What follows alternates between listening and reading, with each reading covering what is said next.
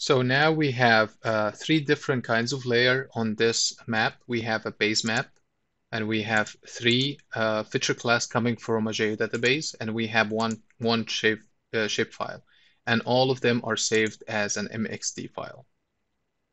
Now, the second thing we will talk about is the table of content here, where all the layers is coming together. Here you can see all your layers. You can turn it off. You can turn it up on.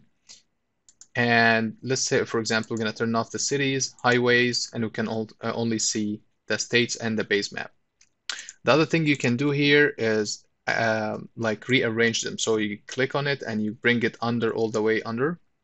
But because this is points, it's not going to show up. So usually on ArcGIS or for GIS concept, you always put the point on the top, then the lines, then the polygons, and then the base map. So our base map here is the street map, this one. And on top of it is the states, the polygon layer. And on top of it is the highways, which is the lines. And on top of it, we're going to put back the cities back here. So you can arrange these layers to be on top of each other however you want it. And the second thing we can do here is to right click on layers and click on new group layer.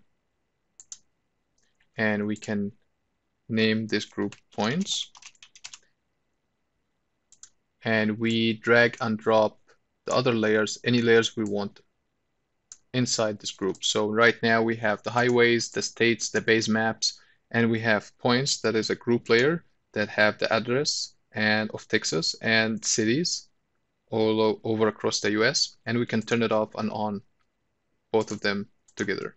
So when you turn this on, it's shown on the map. When you turn it off, it's not showing. And we're going to save our MXD. At the end of this video, I want to thank you so much for having the time to watch the video.